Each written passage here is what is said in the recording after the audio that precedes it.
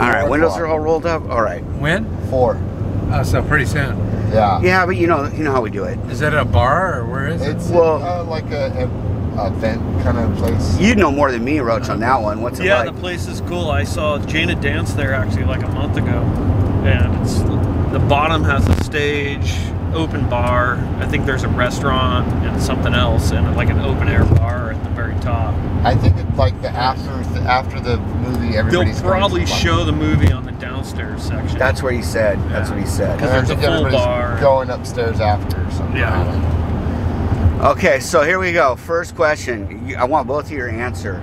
You know, so, and you got to remember, I'm gonna walk through this a little bit. All right. So first, number one question: if you could have a 3 or 4 hour session, and it was just the two of you out, just the two of you guys out, what would be the break you would go to, and there would be nobody out? Now remember, I mean, like saying, you know, Secret Spot or, you know, like Natividad, it kind of doesn't really count because those places are kind of empty anyways. Yeah. So like something like. The problem is Paul's been to so many fucking spots. But I mean, there's spots that are crowded, right, Paul? It's like even a local spot. That's, you know, I mean, like whether it's Wedge or Pipe or Seal Beach, like completely empty. Only 2 guys out, 3 to 4 hours. What's the spot? I don't know. What's the spot that goes both ways equally as good? I don't know, man. That's a hard one. I mean, warm. It's gotta be warm. Gotta be warm. Oh, maybe just probably like D-bar or something. Pipe back door. Pipe. Well, yeah, I was kind of thinking Pipe would be a good one because it's like you got a perfect left and a perfect right. But Raffi, you've been to D-Boss, so you would know better. I mean, does it get crowded? It gets crowded, but no one's out. Remember? That's what I'm saying. So that's a good spot to pick because you're never going to get that spot. Right, you rarely get it empty. All right, and Roach, you're saying Pipe? Yeah, but I'd take either one of them. Does D-Bot got a left on it? Oh yeah. Oh yeah. Okay. It's everything. And it's a little more low pressure. It's not as heavy of a wave. Around the corner, that's even better, I think. And is it like less heavy of a wave? Like it's not so scary. It's better now. It's like that's snapper. More towards like a pier. There's like a pier that goes out. Oh, Fingal. That's where Matt. It gets all crossed up out there. That gets pretty good. Okay, so you would. So is it officially? Would it be D-Bot or Pipe? Both. All right, we'll settle for a tie on that one. All right. Because one's a little more. One's heavier. One's one's a little scarier. All right, Raffi, what got you into the sport of bodyboarding? I'd have to say my brothers. Okay, right, because they were already into it. Yeah, they moved out here a few years before I did, and so they were in the water for a couple years already. And then when I got here, they dragged me out there. So when you hit the scene, it was on. Like you're like, I'm going to be going to the beach. You guys live close at that time? Oh yeah, we get dropped off at Moonlight Beach. Okay. And down there all day long. All right, nice. Roach, what about you? Into bodyboarding? Yeah. I think Mark Morgan and Kevin Serve and Greg Abbott. They were just guys when we moved to Encinitas when I was a drawman. I was surfing already, but they were kind of the first friends I met at the beach, and they just told me to try it out. It was pretty cool. Okay, question number 3. Do you think you will ever get invited, and this one's for Roach, to the Kelly Slater Wave Park? No. That's never going to happen? Absolutely not. Oh my. And now if you got the call, and he's like, Roach, I want you to come out.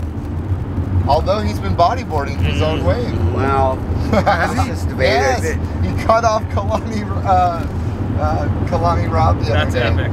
He like snaked him super hard prone. That's pretty cool. It was pretty deadly. So your answer is no, you will never be. I will never be invited. To the Kelly Slater Wave Park. No. Well, okay, so we're going to jump to a sub What question. if you said sorry? Sorry for fucking rounding you out. You know, it's like a lot of girls say, Raffi, sometimes sorry just ain't going to do it. It's not going to cut it. No. All right, so hey, so then that means we're pretty stoked though, because they're building a wave park out in Palm Oceanside, Springs. right by the wood shop. Okay, and one in Palm Springs too, I heard. Yep, that's the Kalani Rob, Shane Magnuson one. Yeah, that's going to be done this summer. And then their Kelly Slater 2.0 is going in like a block away from our cabinet shop in Oceanside. Really? Yeah. That's a Kelly Wave? What? Yeah. So what do you think will ever... Is it going to be open to the public or no? Yeah. No way. Yeah, but it costs like freaking $5,000 a day. Right. All right. Kind of fucking crazy. We're gonna have to How call. are we gonna do that? We gotta get like local fucking discounts. Well, what we got to do is we got to call that cat from Tropicali. I heard he's got a big budget. He's going to spring for the whole thing. Fuck off. Okay, that was kind of question number 4. Let's see. Greatest session in bodyboarding you ever had? What spot? What place?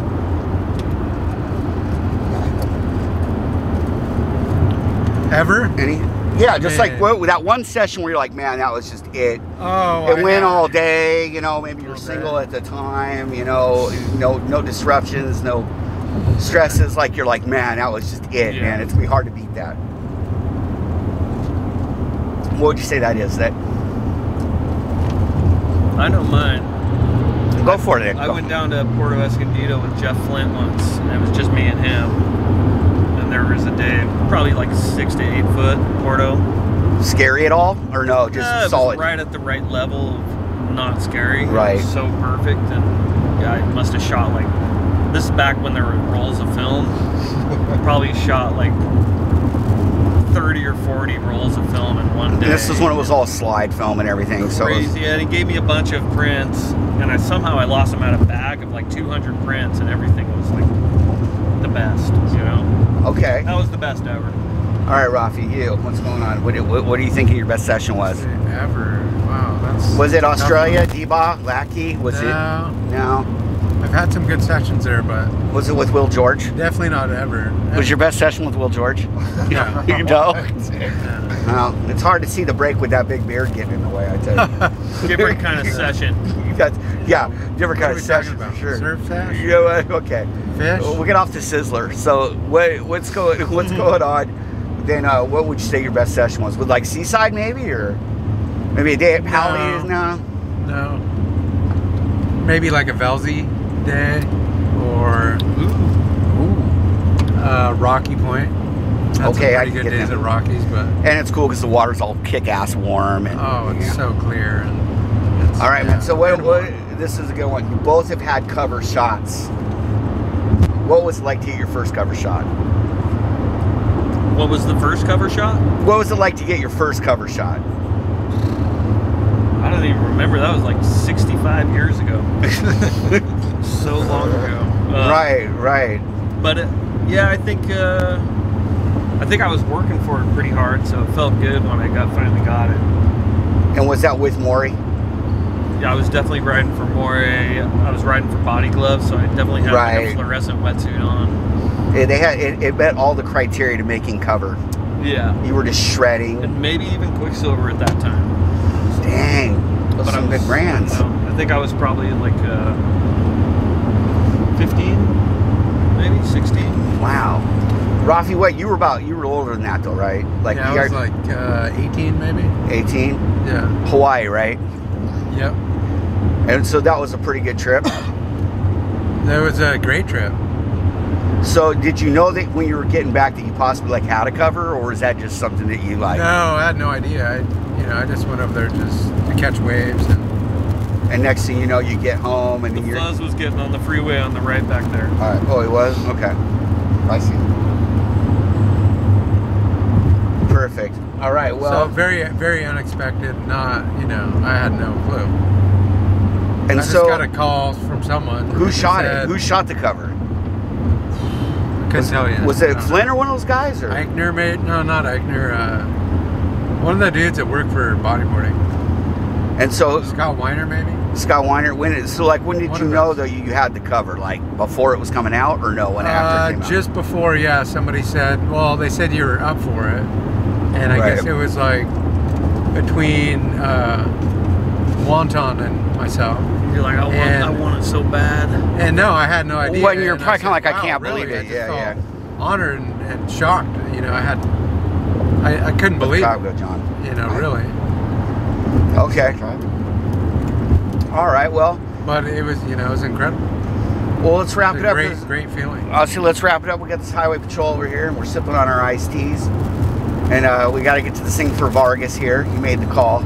Oh, this is a Vargas thing. It's kind of like, realistically. Is he going to try to play it tonight? No, this is what I'm saying. Yeah, they're playing this movie tonight. The thing that kind of sucks is No, like, this what movie? interview.